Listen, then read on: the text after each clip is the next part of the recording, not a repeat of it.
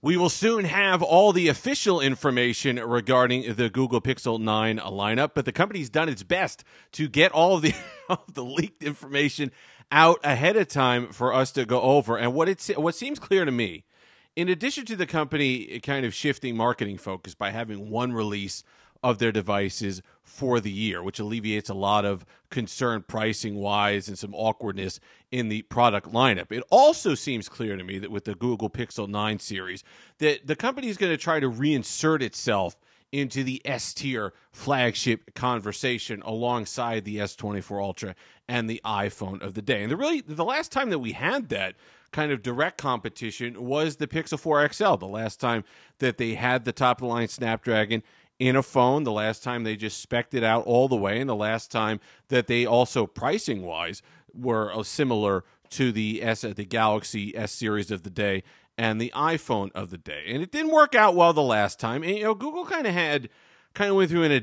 identity crisis after the Pixel 4 XL. It didn't know where it wanted to be.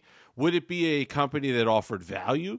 Would it be a company that offered, these premium devices, but then hoped that their clean version of Android and superior cameras carried the day? That's less of a focus now, as the company and others now seem to look towards AI to do that, since the cameras pretty much across the board have caught up. It's more subjective than it used to be on, say, like the Pixel 2 XL, where that was you could point to it and see that that's a significantly better camera than everything else being offered. Not the case anymore, right? So it's not that Google could stand up there and crow about their computational photography. Now they try to do it with AI, but they went off into the wilderness a little bit.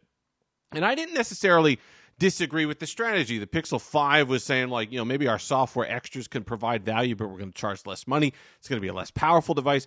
The Pixel 6, they're saying, let's go to our own architecture. Let's, build off of Exynos. Let's have our tensor that is its own structure, and we can add some custom stuff to that. And so they've kind of gone that way, and they've kind of developed the design through the years to the point where they got to the Pixel 8 Pro, which I thought, if you handed me a Pixel 8 Pro at the end of the year and said, this is the device you have to use for all of 2024, I would be perfectly happy with that.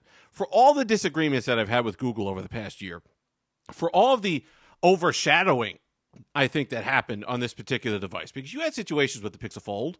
You had situations with the Pixel 8. Was it going to get Gemini Nano? Was it not? Pixel 8a, same deal, same price as the Pixel. There was a lot of noise surrounding Google, and a lot of it self-generated, so some own goals that that Google had throughout the year. But it overshadowed the fact that through all of that, the Pixel 8 Pro was really one of the better devices of the year.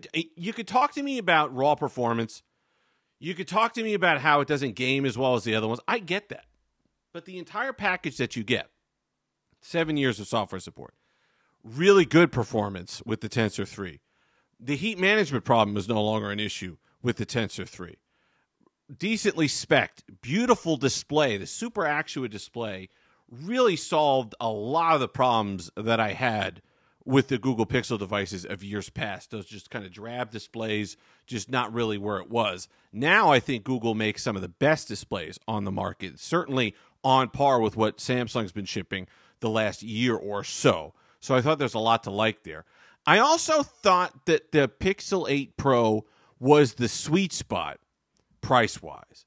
It had enough of the performance, it had enough of the feel, enough of the design, beautiful display, good battery life now on this device, all those things, but it still was just a step down from the S24 Ultra, right? S24 Ultra, you're paying $1,200, $1,300, $1,400 for a well-appointed one.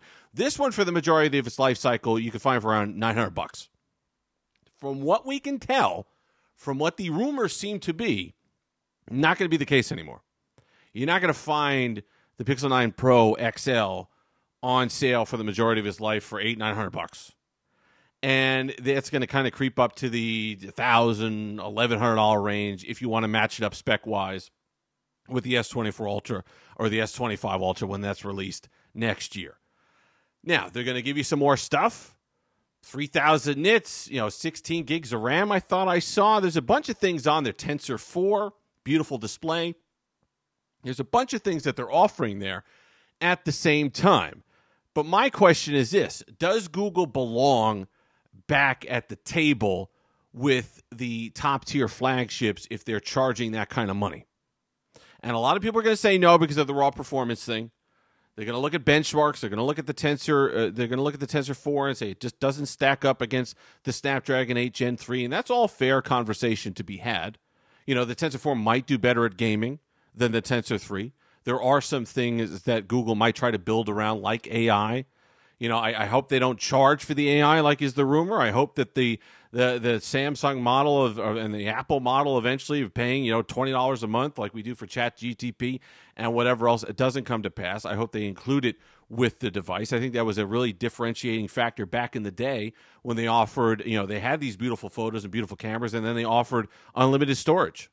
Right? Remember when that was a thing where you could get that Google Drive or whatever it was, Google Photos, would allow you to store the photos to the cloud, where you had that, it kind of offset the fact that this only shipped with, you know, 128 gigs or 64 gigs or whatever it was at the time. You didn't feel so bad about that because you could take the original photos and store them in the cloud. You know, what's going to be the value factor here that gets people to kick over? Because, yes, I understand there'll still be somewhat of a price difference as Samsung really just ups the price of the S line. You know, it's $1,400 basically for one now. Next year it might be $1,500 if you want 256 or 512 gigs of storage. So there's still going to be some value to be said here. There's some value to be had in comparison to the S24, but it's not going to be what it used to be. You know, there's going to have to be more in terms of spec for spec when you charge $1,100 for a phone. So, you know, it's still to be seen. Going to have the device in hand, but it's going to be an interesting conversation to see if Google's up for that challenge again, because the last time they really weren't. You know, the last time that you had this conversation, you know, they would come out later in the year. It would be as powerful, yes, but it would be a slightly older chip at that point. They had the camera, but it just, for whatever reason, it didn't work out when Google was trying to go toe-to-toe with the others at a similar price point.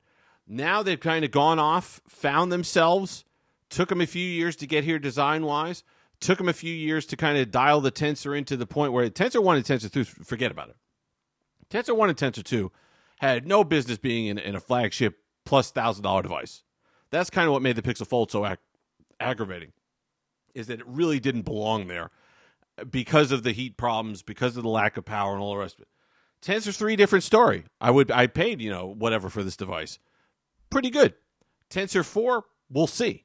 But it should just be known that with AI, with the 7 years of support, with everything else, will you consider Google back at the table, spec for spec, blow for blow, with something like an S24 Ultra or an iPhone 15 Pro Max when you're looking at similar price ranges?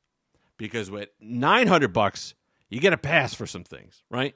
You know, you kind of look on a device a little bit more favorably when it's coming in $300-$400 cheaper than its main competition. Not going to be the case anymore. Google's going to be asking big money. And with big money becomes big responsibility. So, you know, Google really hasn't proven it's been up to that in the past. The Pixel 8 Pro would have been up to that. I think it was a really good device. I really like it. But now it'll be the Pixel 9 Pro XL's turn to see if it can go up against the big boys and come out ahead. And if you like Pixel, there's going to be a lot to like about that device. Looks like an impressive camera set once again.